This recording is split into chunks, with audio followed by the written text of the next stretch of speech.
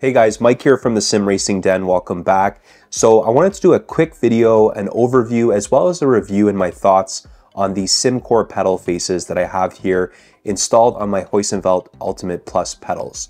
Now, these pedal faces were originally designed, I think, for replacing the stock pedal faces that are on the Simucube Active pedals. Now, not all of us are fortunate to have a set of active pedals, but they also have adapters now to install these pedal plates on either the Heusinkveld Sprints or Ultimates, or also Asetek pedals, including the Invicta or the La Primas, and then as well as the VRS pedals. So they support, a number of, I would say, some of the most popular pedal sets on the market, but obviously they're not going to fit every single pedal. So, I'm really impressed actually so far with these. I've been using these now extensively for the last few weeks on these pedals. And, I never had a huge issue, let's say, with the stock pedal plates, but they definitely weren't the most comfortable, and they're definitely on the smaller side. So I didn't really know how much I was going to appreciate something like this till I tried it. And now that I have these installed and tried them, there's no way I could go back. Like honestly, these pedal plates are just so much more comfortable and enjoyable to use. But let's go over some of the features first, and then I'll talk about my impressions and driving with these. So first things first, the first thing you're going to notice right off the bat is the footprint, so to speak, is a lot bigger than the stock pedal plates, right? So they give you more space for your foot, especially the brake pedal. This is a much wider brake pedal than the stock one that's installed. They actually do sell an even wider one than this and a wider throttle if you wanted something like that. So I know that would make sense for maybe people that are just using a 2-pedal system. I also have the clutch installed, so having a wider brake than this would kind of create an issue in terms of space on my pedal deck. But honestly, I would say with this size brake, it's perfect. My foot has now a little more space, and it's just easier to modulate the brake when you feel like you have, your full foot on the brake basically, or covering the surface of the pedal. And same with the throttle. I just feel like I have more control now because I can modulate the throttle a little bit better. Now the surface of these, this is like a black anodized aluminum, like everything that Simcore makes, it's just super high quality, super well made. All the edges are rounded. I mean, it's just, really great craftsmanship in my opinion. Everything that comes out of Simcore, I've been impressed with, and these pedal faces are just an example of that. Now I also have the footrest installed on here as well, which I just recently got.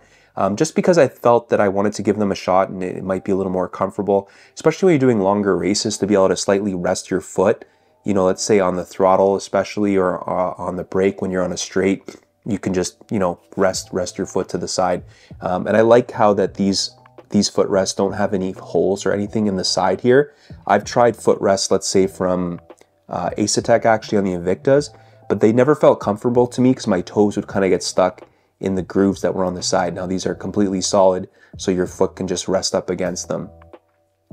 Now the surface here, it's not a super grippy surface by any means, but if you're wearing shoes, I don't think you'll have any issue. I've tried this with shoes as well, especially like racing shoes like the Sparko Hyper grips that I have.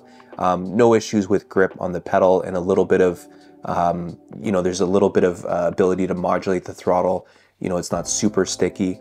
Now with socks, they're definitely quite slippery with socks, though I found it actually fine just using normal socks. But then I also use my Maradness socks, which have the rubber grips on them, and this isn't another plug for Maradness socks, but they do offer some extra grip and make it more comfortable, obviously. But I tried it with both sets of socks, right? So no issues with the Maradness socks.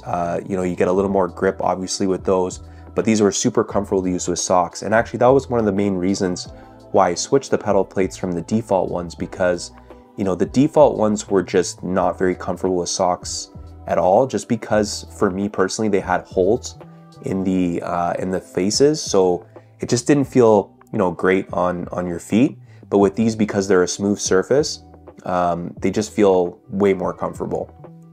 There's just something about having the bigger size pedal that just, I don't know, it just gives you more at least for me, it gave me more of a sense of confidence in terms of controlling the pedal.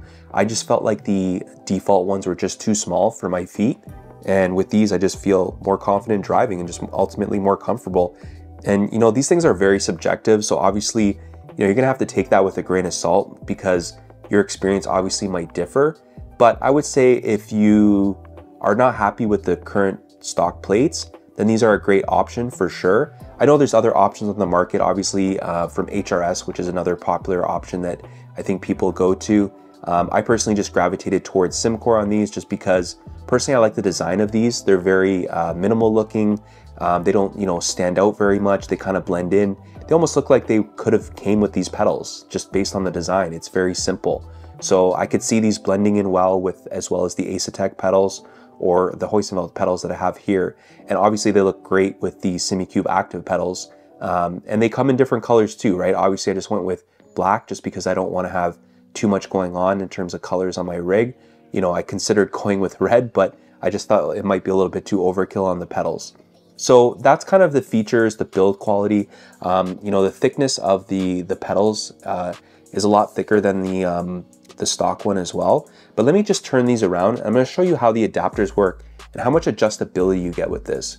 So Simcore came out with some really like kind of, you know, ingenious kind of ways of designing these. So you can see here on the back, this adapter gets installed basically onto the pedal, and then this pedal face just slips onto that, and then you basically tighten these two screws here, and then it allows you to adjust the pedal up and down. So once the adapter is installed, then you can just put the pedal face onto the adapter and then adjust from there. It actually makes it a lot easier to adjust the pedal face height than when you use the default pedals.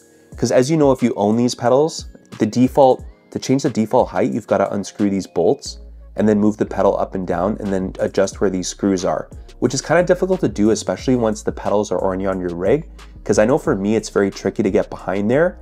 And you know, I have dropped these nuts many times trying to adjust the pedal height. But now what's great with these is that you would just adjust these screws here, and that would allow you to just slide the pedal face up and down.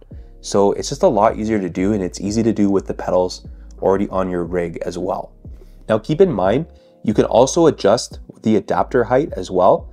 You know, the same way you would adjust the pedal, like the default pedal faces, you can move the adapter up and down using the 3 holes that are on these pedals already.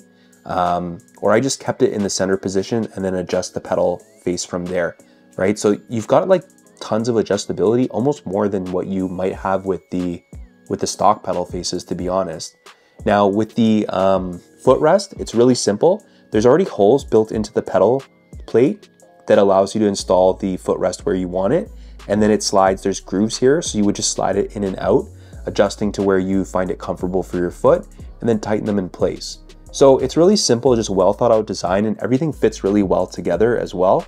And yeah, it just, you know, it's really easy. Even adjusting the footrest with the pedals already on my rig is extremely simple to do because everything's still attached and it's just a matter of sliding pedals up and down versus having to take a washer or a nut off and then put it back on, which you know is tricky to do. So yeah, very cool. Like I said, the pedal faces themselves are a lot thicker than the stock ones. And yeah, so that is the throttle and brake. Now I also have the clutch here too. Obviously the clutch pedal is just like a slightly smaller design as well. And the clutch, I believe, just comes in one size. But with the brake and the throttle, you have the choice of the standard size or the wider options of each.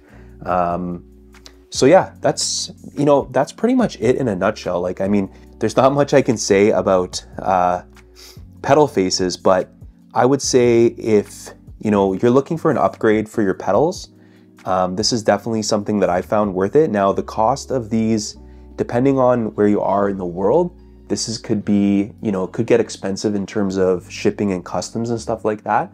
So the brake pedal face is $38 US alone, and then the throttle is $36 and the clutch $35.